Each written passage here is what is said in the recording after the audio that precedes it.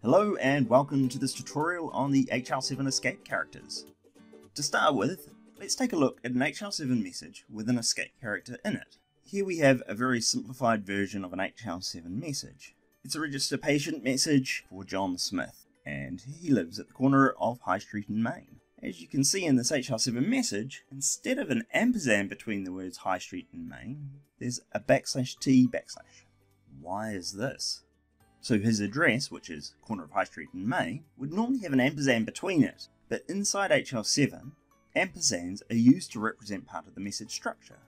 You can see on the right hand panel, the PID 11.1 represents the street address.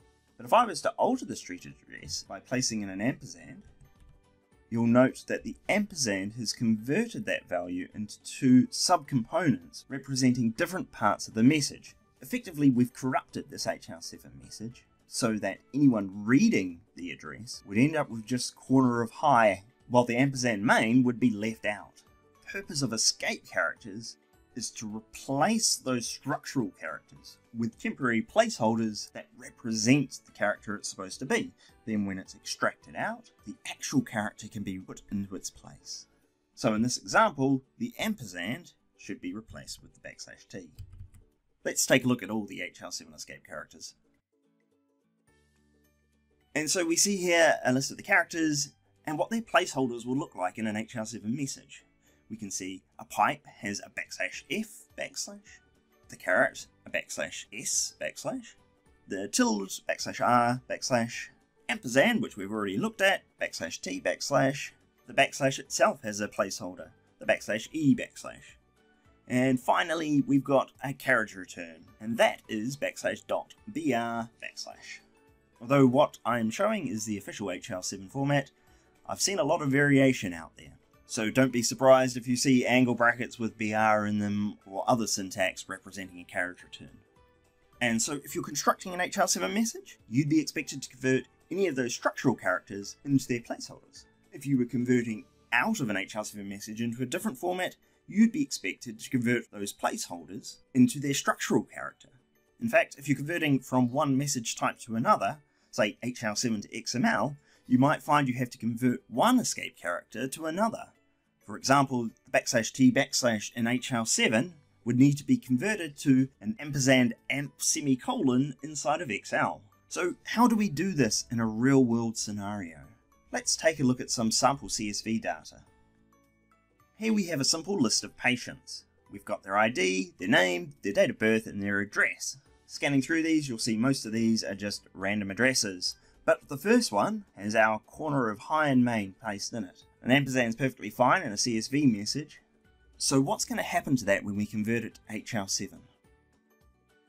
So I've put together a quick sample inside of HL7 Soup's integration host, where we'll convert that CSV to an HL7 message. So let me start by editing the sample.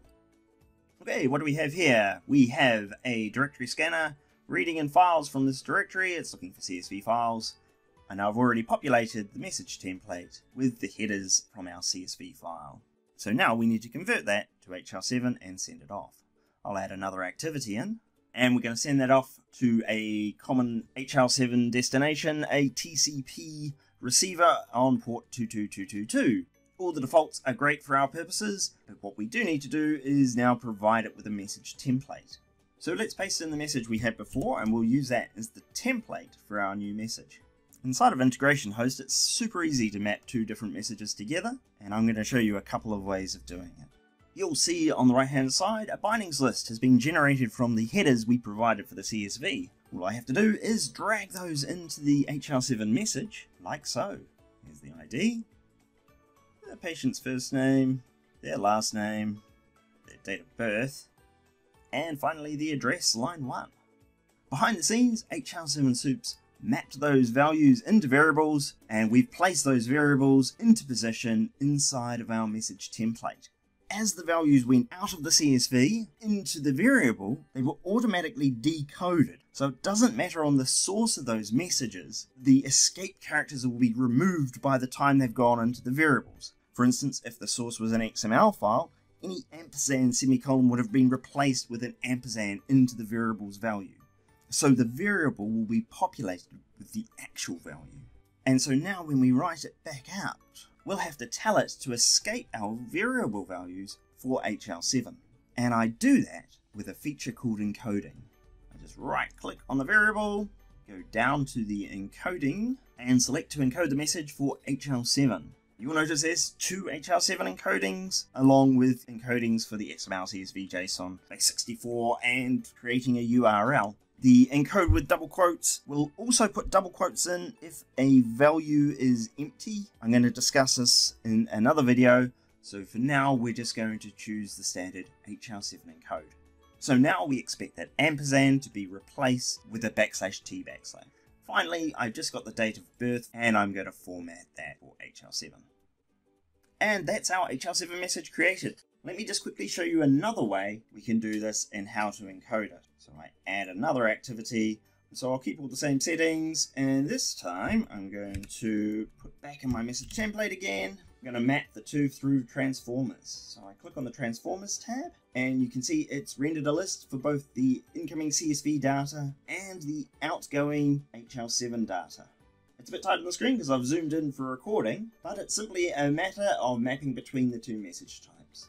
So I map the ID to the patient ID, expand out the patient's name, and map the first name to the given name, the last name to the family name, the date of birth to the date time of birth, and the address line 1 into the PID11. And so here we've created a mapping between the incoming values and the outgoing values using transformers. When you're using a mapping transformer, both the incoming message and the outgoing message are automatically encoded for you. So no additional actions are required for me to get that encoding. And that would be the same whether I was mapping from CSV, JSON, HL7, XML, or other formats. It's very simple and straightforward. So I'm going to quickly save this, and let's test it out. We can see our workflow is running, and our receiver on port 222 is ready and waiting. And so we head over to the file system, and I can drag in my sample CSV into the processing directory. And we can see our 10 messages have been processed. Let's take a look at the logs and see what's happened. I'll expand this first one, and we can see the first line of that CSV has been picked up with the ampersand in the address. And we go to the first send, and we can see the ampersand has been replaced with a /t/. And in the second one, the address has also been replaced with a /t/. I had missed setting the date to the right format, but that's okay. All I have to do is right click on the source path and select the format the date to the HL7 date format. So quickly to reiterate, the HL7 escape characters are there to prevent the corruption of your messages. And inside of HL7 Soup, every time you extract a value, the escape characters are going to be removed for you. And inside of HL7 Soup's tools, when you read in the values, it will automatically swap the placeholders with the proper characters. And when you write them back out, anything using the mapping transformer will automatically add back in the escape characters for the appropriate message type. But if you write it out as a variable, you have to right-click yourself to add that escape character in. The reason for this is variables are allowed to update message structure where mappings can't. So I hope this video has helped you. If it has, perhaps consider giving us a like or even subscribing to our channel. We've got lots of HL7 videos coming out all the time. Don't forget to take a look at the Getting Started tutorials for Integration Host and visit our tutorials page. Feel free to ask us any questions you might have or contact HL7 Soup support.